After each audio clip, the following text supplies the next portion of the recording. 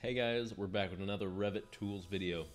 In this video, we'll be covering the Create Similar tool in the Modify tab.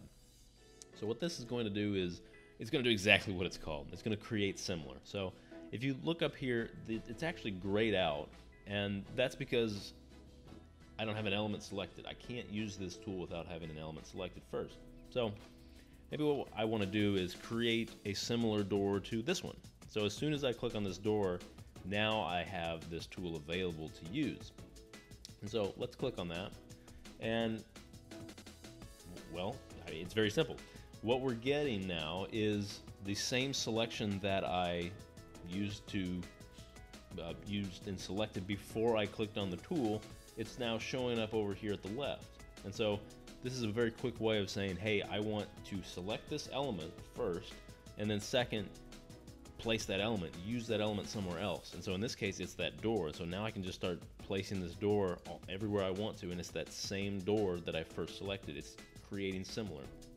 So what I like to do is, instead of hitting the tool, the button itself, just use the hotkey CS. So maybe I know I want to use this same wall. So I can first select this wall, I can hit CS, and now I'm already prompted with this same wall type, and again it's based on type, that now I'm able to draw this wall. I can draw it wherever I want, and I'm still drawing it just like I was before. So a very quick way, and it's going to work with literally any type of element in the project. You first have to select it. So maybe I've got this toilet. I can hit CS, and now I have that exact toilet over here that I can place anywhere else. It would even work with stairs. So I'll click on this full stair, I'll hit CS, and now I'm completely and fully in the stair creation tool. And now it's using the same property, the same type of stair, because I have different types of stair. It's very simple. I can't say much else about this tool because there's not. It's so simple. This basic countertop, I can show you examples all day, but it's this basic countertop. I can hit CS, and I have the same countertop that I can place anywhere else. Very simple. I use this tool all the time.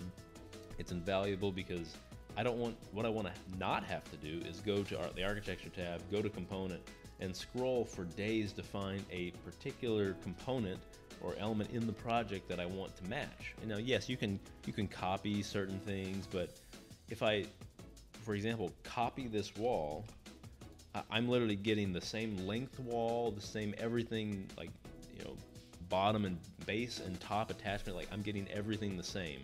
Because if I place that over here, it's the same length and everything. So with the Create Similar, if I click on this wall, I'll hit CS again, and now it's almost like I'm drawing a new wall, because I am. It's not taking any properties of that specific instance of the wall or element, but instead now saying I just want to start with that type and then move forward and make new properties from that specific instance. So again, very simple.